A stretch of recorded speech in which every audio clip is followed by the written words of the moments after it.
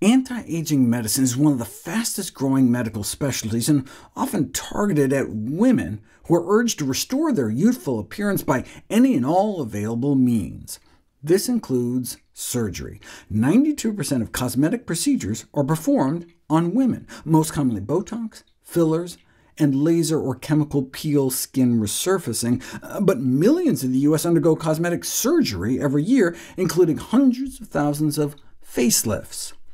There's no consensus on the best facelift technique. None have been shown to be definitively better than others. A systematic review found that most of the studies on the newest techniques were mere case series, one of the lowest levels in the hierarchy of evidence, basically composed of a string of glorified anecdotes. According to one of the largest and most up-to-date analyses, facelifts are considered relatively safe when performed by a board-certified plastic surgeon, with surgical complications only happening in about 1 in 20 cases, most often hematomas where blood collects under the skin flaps, or minor infections. Serious infections like facial necrotizing fasciitis caused by flesh-eating bacteria are rare, as is pyoderma gangrenosum, a disfiguring skin ulcerating autoimmune disease that can be triggered by facelift surgery. Other uncommon consequences include scarring, hair loss, and injuries too gruesome to show. Nerve injuries occur in at most a few % of cases, but only about 1 in 1,000 procedures may result in permanent facial nerve injury. About 2/3 of facelifts are performed under general anesthesia, which is associated with a greater risk of complications.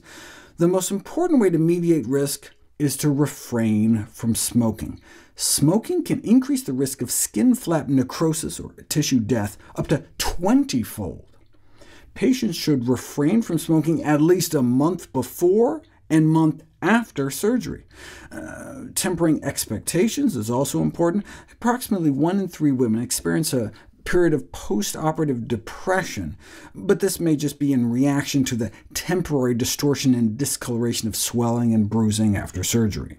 The most profitable cosmetic procedure is Botox, in the billions, as well as the most common, performed more than 4 million times a year in the U.S. alone.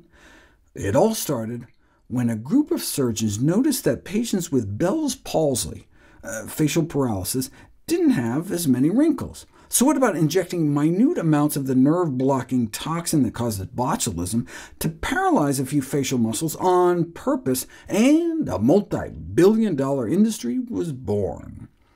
The effect is temporary, typically lasting 3 to 4 months until the body can grow back new nerve terminals.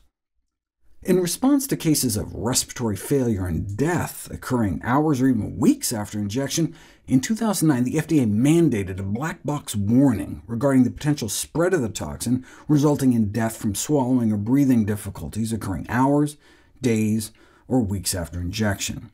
However, most of these complications were tied not to cosmetic uses, but to treating muscle spasms, for example in cerebral palsy.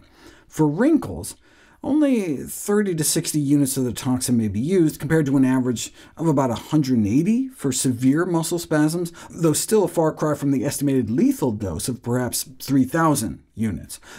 The dose is given in MU mouse units, with 1 MU being the amount capable of poisoning half of a group of albino mice to death.